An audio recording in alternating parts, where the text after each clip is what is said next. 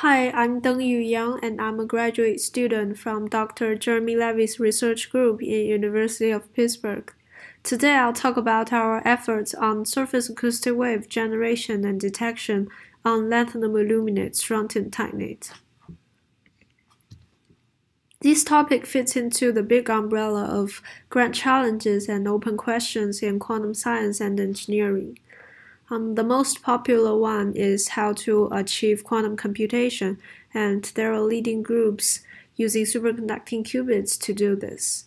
And other questions such as quantum simulation and methods as ion traps and ultra-cold atoms, and also quantum sensing and quantum metrology are all open questions in quantum system.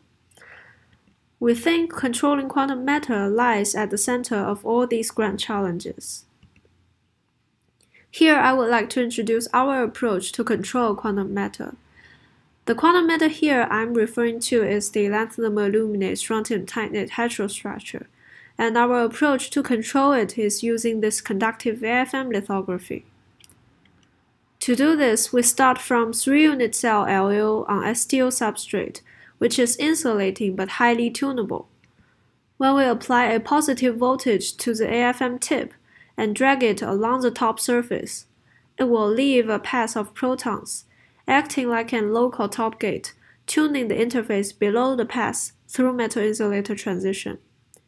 This writing process has a very high resolution. The width can be as small as 2 nanometers, and it's also reversible, which means we can erase the path by simply applying a negative voltage to the tip and erase it.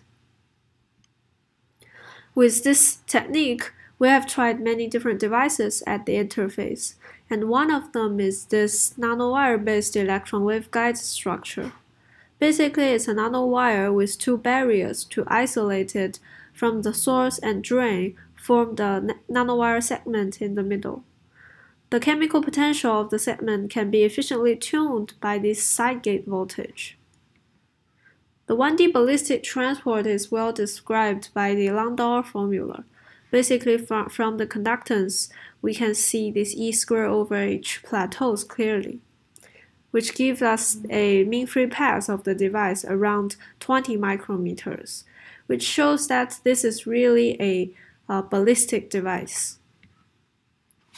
With such ballistic transport in the nanowire, we're not satisfied with these current-based potential tuning methods to tune the transport property. So here comes the question, how to achieve the more precisely controllable electron transport in the nanowires? And I would like to introduce surface acoustic wave as a method, since surface acoustic wave can act as an electron shuttle. There is an intrinsic advantage for surface acoustic wave, which is the speed is around 3,000 meters per second in most of the piezoelectric material, which means it will allow us the in-flight manipulation, such as the detection during the measurement. In 1996, University of Cambridge first achieved single electron transport by surface acoustic wave. More excitingly, in 2011, 2 groups achieved single electron transport between quantum dots using surface acoustic wave on gallium arsenide. With the piezoelectric property of the material, surface acoustic wave can cause such potential minima. Each of these potential minima can carry a certain number of electrons and drag it along the nanowire as the surface acoustic wave is propagating. As this diagram shows, they can use surface acoustic wave kicking single electron back and forth between these 2 quantum dots and reach an accumulated distance to around 100 micrometers. More recently, in 2020, Wenzhen et al. Introduced surface acoustic wave to LaAlO3 interface. Taking the advantage of electrostrictive property of SrTiO, by applying a DC voltage between the IDT leads, they're able to generate surface acoustic wave on SrTiO, and the electrons are carried by surface acoustic wave as it is propagating at 150 Kelvin. And our question is, can we go to even lower temperature, such as cryogenic temperature? It is shown that strontium titanate has giant piezoelectric property at cryogenic temperature, especially lower than 10 Kelvin. With piezoelectric property, the most common way to generate surface acoustic wave is using this interdigitated transducer device. Basically, it's a metallic comb structure. When we apply positive and negative voltage on each side, it will generate an electric field in the middle, looks like this. When we apply an AC signal to it, the electric field will flip its direction back and forth.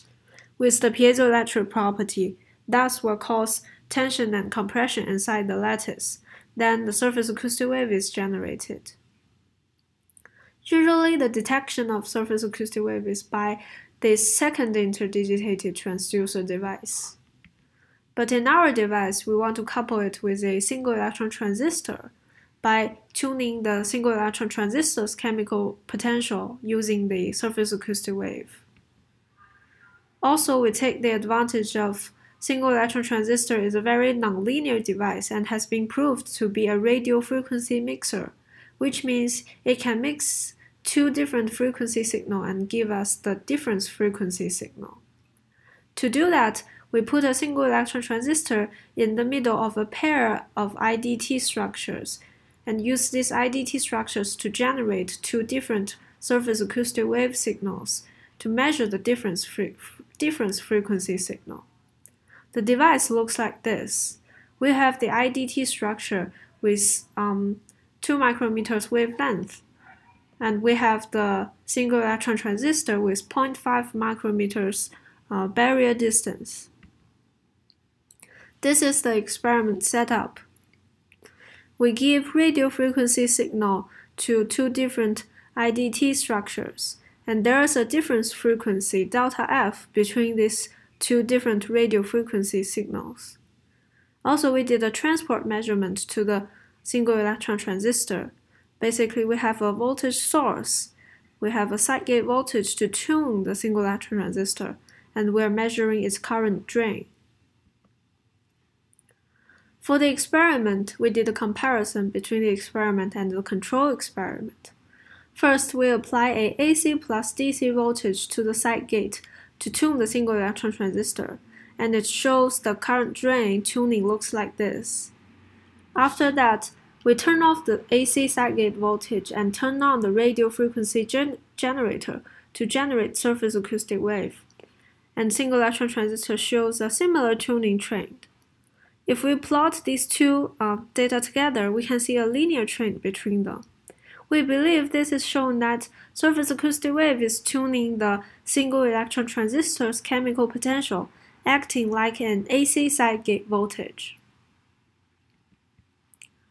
Moreover, we pattern the IDT structure with NBTIN, which is a superconducting material under 15 Kelvin, and we pattern a pair of them. We pattern different wavelengths of these pairs. One is 8 micrometers and the other is 12 micrometers. Since the acoustic velocity in the material is a certain number, we think the wavelengths and the center frequency should be inverse proportional to each other.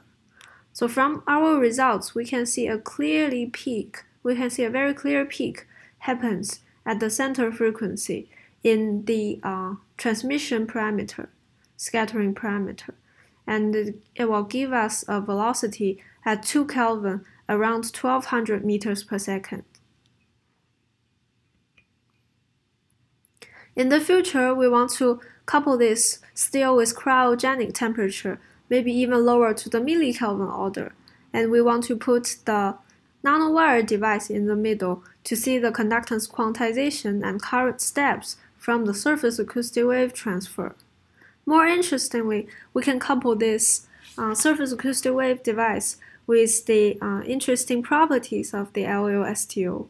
LaAlO3 is a very correlated system which has electron pairing without superconductivity at the LaAlO3 interface. We can try to measure the change in the conductance quantum to illustrate electron pairing and depairing. Here is a summary. I introduced surface acoustic wave, and we use conductive-AFM lithography to pattern IDT structures and couple with a single electron transistor. And also we use NBTIN pattern IDT structures to measure the surface acoustic wave velocity at 2 Kelvin on LaSTO. And here the velocity is tuned due to the backgate voltage. And that's all. Thank you.